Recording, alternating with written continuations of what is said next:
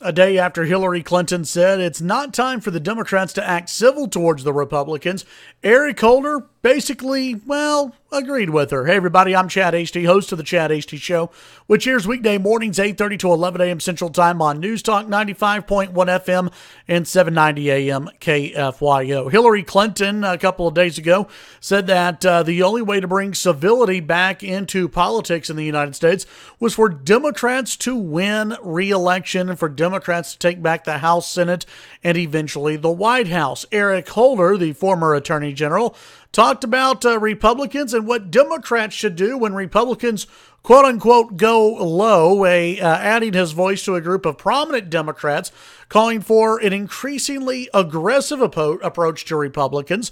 The former Attorney General in the Obama administration, Eric Holder, said when conservatives go low, the left should kick them. Ouch.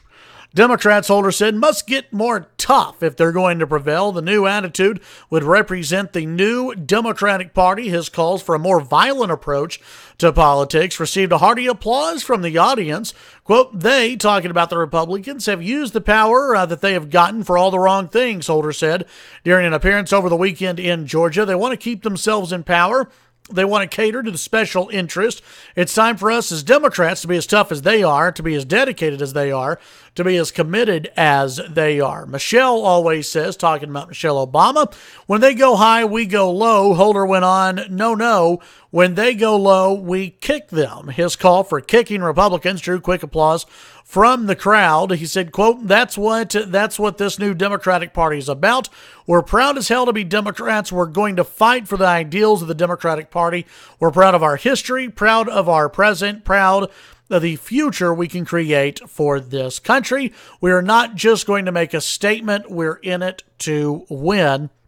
And so Eric Holder joining in with the Democrats who are calling, of course, for uncivility or incivility towards Republicans. But remember, this is not new from the Democratic Party.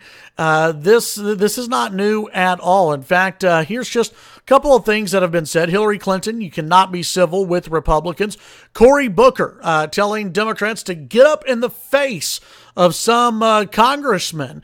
And then, of course, you remember Maxine Waters, who called for the harassment of Trump cabinet officials. We've seen this increasingly play out, and it's really quite sad from the Democratic Party. Rand Paul has spoken about this as he fears somebody is going to get hurt, that this is going to turn very, very violent, which I already think it has. If you remember, it wasn't long ago that a crazed leftist decided to take to a baseball field where congressional Republicans were, and he tried to assassinate multiple members of Congress who were all Republican. And why did he do it? Because they were Republican and he didn't like how they voted.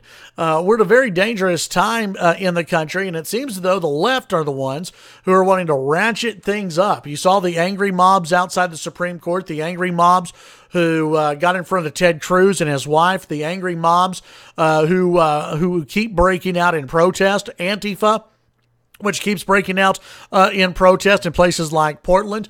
This is probably going to get even more out of hand. And Democrats, you know what? I'm sorry, but you guys are a little bit to blame on this one.